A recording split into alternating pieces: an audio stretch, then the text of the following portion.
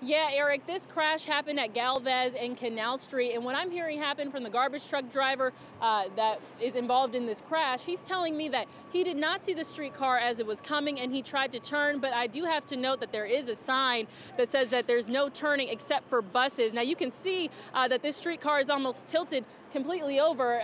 It's a little alarming. I did hear from the man on the back of the garbage truck who told me that he did fly off the truck when it crashed and he almost flew under the streetcar. His neck is hurting and his arm is hurting. But I'm joined here by CJ Smith.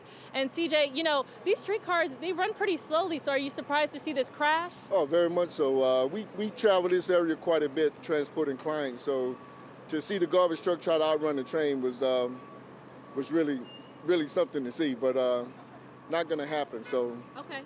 Thank you so much, CJ. Well, RTA is here and NOPD are both working this. We're about to speak with RTA to get some more information about this. So stay with Eyewitness News throughout the day for updates on this developing story. Reporting live on Canal Street, Megan Key, Eyewitness News.